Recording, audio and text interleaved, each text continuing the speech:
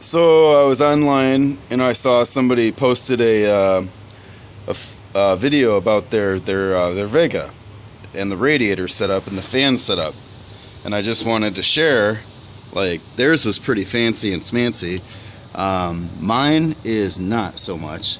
It's just a typical small square Griffin aluminum radiator. I've got it mounted here so the top is closer to the engine and the bottom is further towards the bumper, so it's got a slight tilt to it. I cut out the bottom cross member, and at the bottom I've got a you can sort of see it here,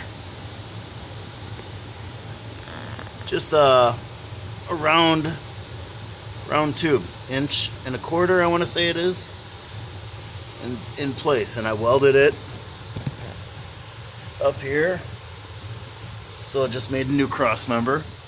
Nothing too crazy, but yeah, like I say, a square radiator bolted into the side of the core support.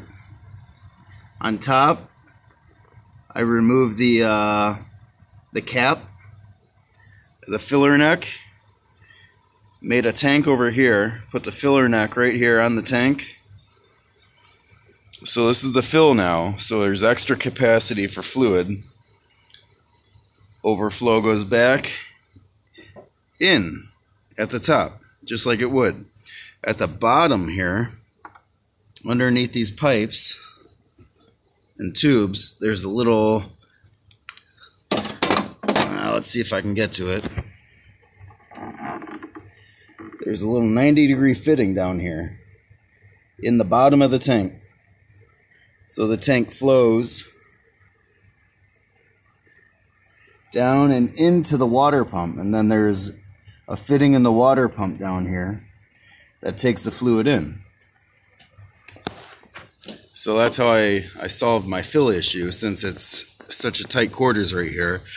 The fan shroud is off of 90s Cavalier, Chevy Cavalier 4-cylinder, and it works fine. It works fine. I'm running, I want to say I'm at like 200, 210 as far as temperature runs, and that's with the turbo. And it runs steady at that temperature, like 200 degrees ish. Yeah, so I mean, I've got no issues with this other than, I guess, your ground clearance. As far as the upper hose goes, how it's got the little turn and then all that bend, this is the part number for it. It's a Dayco 71500, and that's the upper hose. As far as the bottom hose goes, I'm not totally sure. I thought I had kept that, but I don't have that. I ended up doing one of those inner springs in the bottom hose just because it kept collapsing. I had some coolant and overheating issues a while ago. Yeah, so the suction side, the bottom, I ended up putting in one of those inner springs so it wouldn't collapse. Yeah, I mean, pretty straightforward. And I mean, that guy that I saw had a pretty fancy setup where he made aluminum plates and had fans all over the place and all sorts of things. But this is, I mean, short water pump. I mean, it's kind of tight on the room. If I can show you, I'm trying to show you, but